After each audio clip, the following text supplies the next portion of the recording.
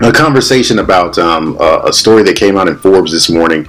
The author is Richard Vedder, a noted and controversial commenter on HBCUs, and the title of his article is "Diversity Destroying the HBCUs." And he basically makes the premise that HBCUs are suffering even in the midst of increased enrollment from a continuing flight of black students going to HBCUs. He notes some statistics that suggest that even with HBCU total enrollment across the 100 institution sector growing by 2% to just over 298,000 students nationwide in 2017, black enrollment at HBCUs fell by more than 39,000 over the same period, or at least over between 2010 and 2017.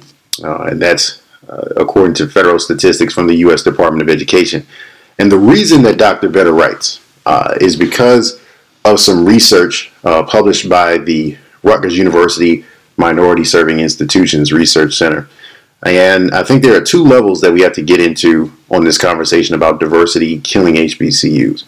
One, Dr. Vedder's point is almost countercultural to its own argument, because later in the essay for Forbes, and I encourage everybody to check it out, we'll definitely drop a link to this in our YouTube and Instagram pages, but one of the points that he makes is that diversity is killing HBCUs because more black students are going away from HBCUs into predominantly white institutions for more scholarships, better programs. But then he also says that the growth at HBCUs has been bolstered by an increase in non-black students, natively Hispanic and white students. So the point that diversity is killing HBCUs when thousands of students have increased the enrollment at HBCUs, at least from a total sector perspective, almost defeats the purpose of saying our institutions are being murdered. Yes, there are not as many black students attending HBCUs, but obviously the numbers are going up somehow. And the last time I checked, that even though HBCUs were founded for black students and have a mission to educate all of their students about the African American experience, at no point has there ever been a prohibition on anybody coming to an HBCU, nor have the numbers ever been slanted to say, well, HBCUs are failing because they don't have as many black students. Now, some alumni have the perspective that if we are not serving a comprehensive or near total black enrollment, that we are failing. And that's a cultural conversation that's fair to have within a historical context. However, if we are only talking from an operational or a logistical standpoint of how many students do you have this year versus how many students you had last year, the head count is the head count. And if it's up, it's up. That means the revenue is up. That means the fees are up. That means the opportunities for federal funding are up. So I'm not sure where Dr. Vedder or the perspective on the death of HBCUs is coming from in the light of good news.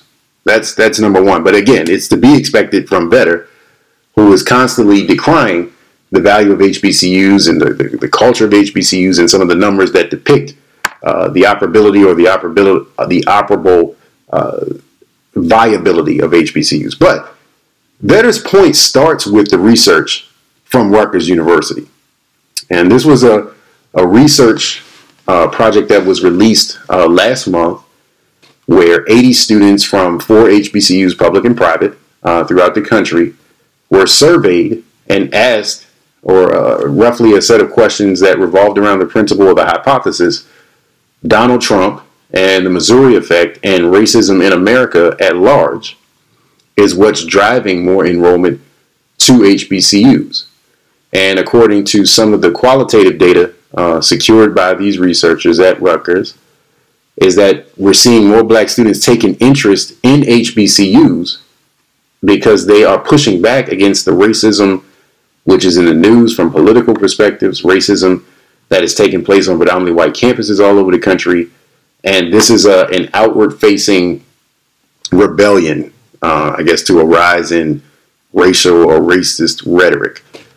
That would make sense, except we are more hopeful, and I hope more optimistic, that our black students make choices for their lives, choices for their professions, choices for their community, beyond the aspect of where can I go to get away from racism. It almost would suggest that because you found 80 out of 298,000 students from 4 schools out of a 100 school sector, to say that racism played a factor in them attending HBCUs, that I hope that we're not considering that this is representative of the sector at large. It doesn't represent the idea that HBCUs can be a school of choice for black students, racism aside, or racism not even counted. What if many black students just want to attend HBCUs? What if a majority of students, black, white, or otherwise, just happen to like the campus climate, smaller class size? What if they just happen to like more affordable classes or more affordable degrees? What if it's HBCUs actually increasing their degree offerings and thereby having a bigger pool with which students can be attracted? What if it's more adult learners? Figuring out all of these things. What if it's the transition of adult learners and continuing learners finding HBCUs to be a legitimate college option?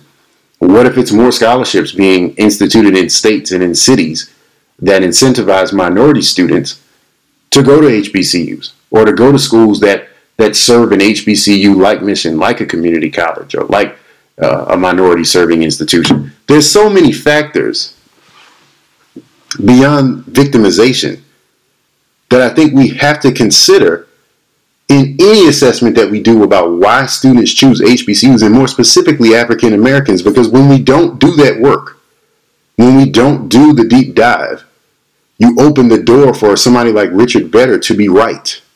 You open the door for Richard Vedder to go into federal statistics and tell a story that a lot of us don't want to hear and is largely devoid of context.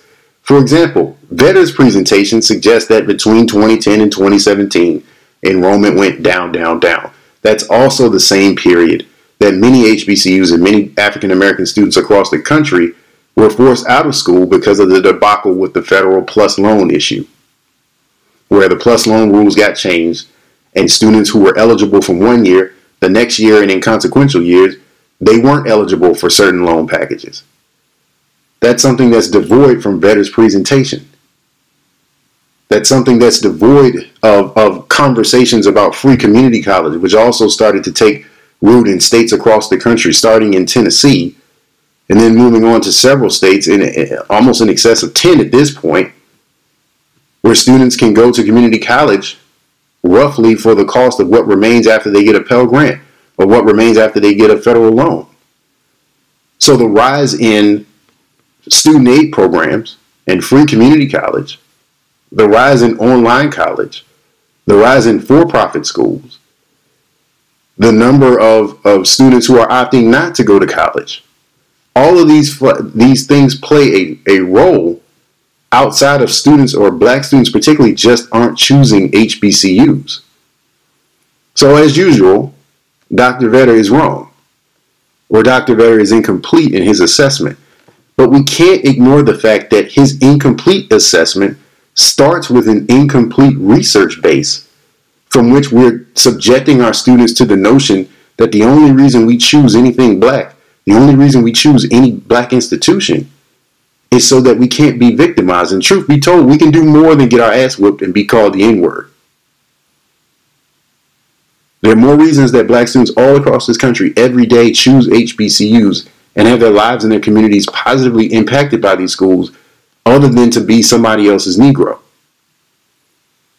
So I think that when we have these conversations about the relevance of HBCUs, and when we get into these moments where we have to defend HBCUs, that we look for total context, that we look for a bigger picture about what our schools are and who they serve, and that we're not just limited to the same old tropes of being victims.